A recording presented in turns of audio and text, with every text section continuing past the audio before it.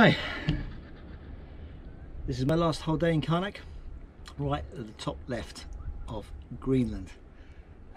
Population of a few hundred, and it's kind of the main centre, and there's there's one settlement, two settlements, one called Siorapaluk, which is further north, which is the northernmost permanently inhabited place in the world, and it's incredible. There's only 12 families that live there.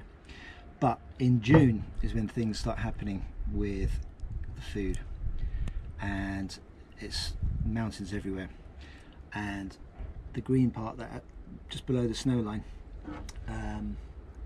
in June is teeming with millions upon millions of little orc seabirds.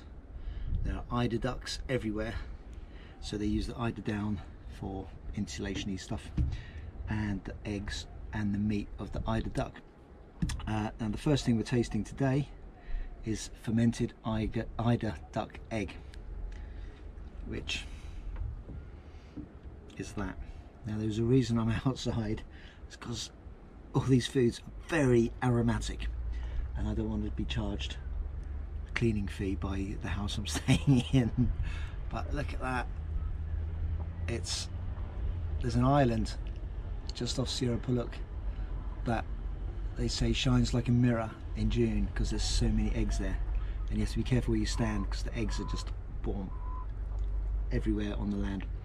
And then they keep them, and then they collect them in boxes, and they keep them in boxes until they need them.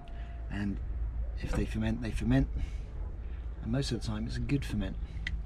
I'm not quite sure the science behind it, to be fair, because all these stuff in the West or in Europe we're told chuck it out after 3 days, so it's not impossible to eat these things without being sick. So this is the fermented egg. Look at that.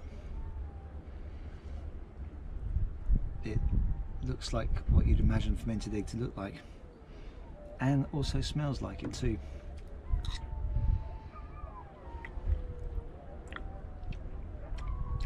That is alright. It's like a strong blue cheese. I couldn't eat a whole egg, but funnily enough it's got a fine slight eggy taste to it as well.